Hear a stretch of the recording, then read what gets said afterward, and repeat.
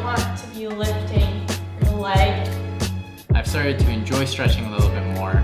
We were able to go out into nature together and we kind of leaned into becoming yogis. But that is also the area I thought he needed to work the most on. Welcome to another 30, 60, 90 video. This channel is all about progress. I pick a new skill to master every 90 days, and I release videos at 30 days, 60 days, and 90 days, showing you the progress.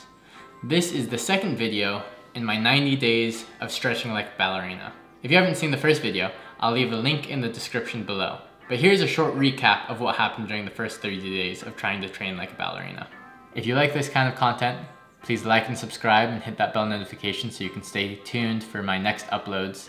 Days 60 through 90 will be uploaded next week.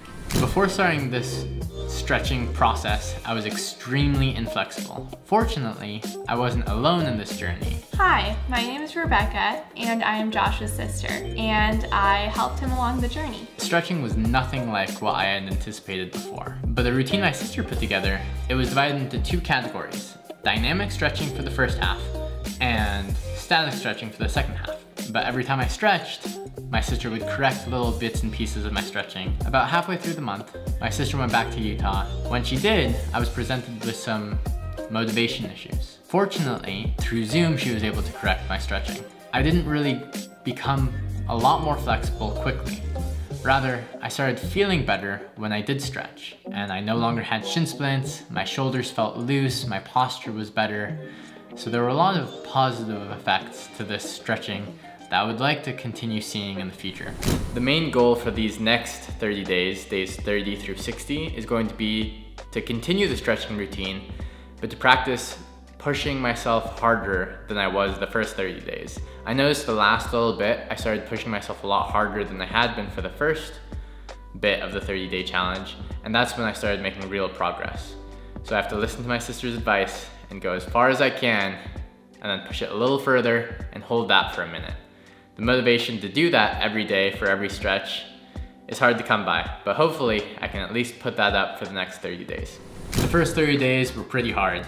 I didn't really know what I was getting into when I started, but these 30 days, days 30 through days 60, were a lot easier. I've started to enjoy stretching a little bit more.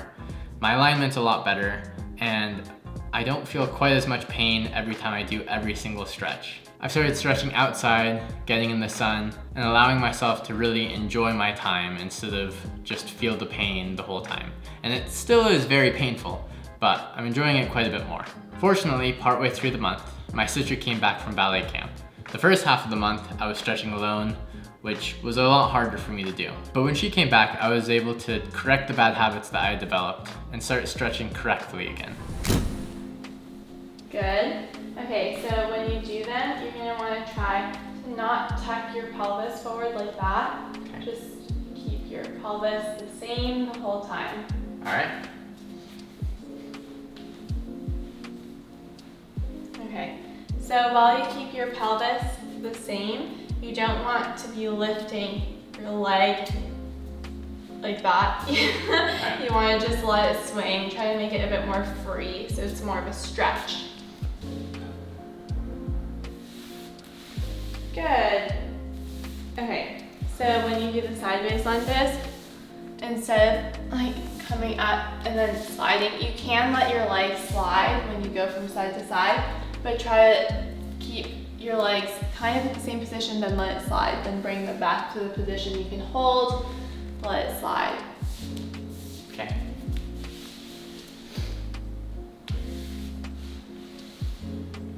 Good. Yeah, and then also when you're doing that, you're gonna go back down.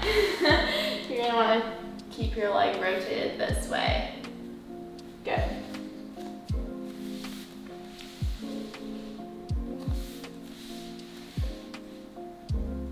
Nice. Good job.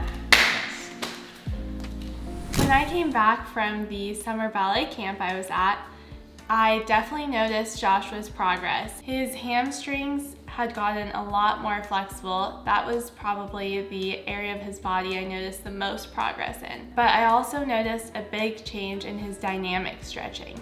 His dynamic stretching seemed to be a lot easier for him after the first 30 days, and it seemed like he was able to go through the movements without forcing his muscles and gripping in the wrong places.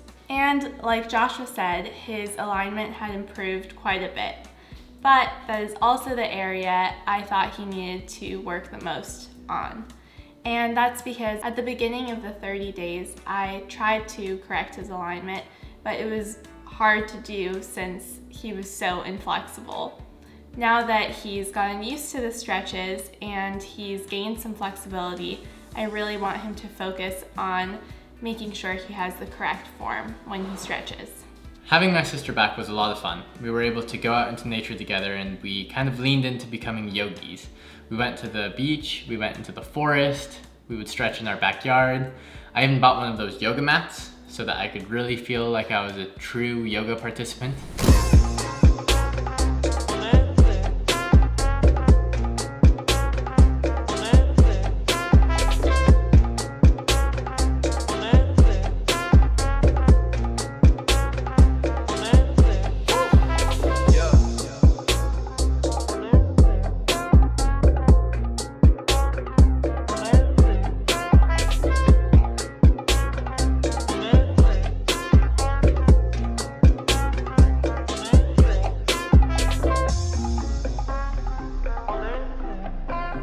By the end of these 60 days, I hadn't gotten as flexible as I had anticipated becoming, but I had improved a lot. Like my sister said, my weakest area has always been my hamstrings. I've always struggled to even get past my knees when trying to reach down to my toes.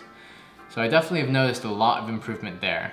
When I do my static stretching, I now can hold my toes individually instead of reaching for them fruitlessly, but I'm still not quite getting there with both hands.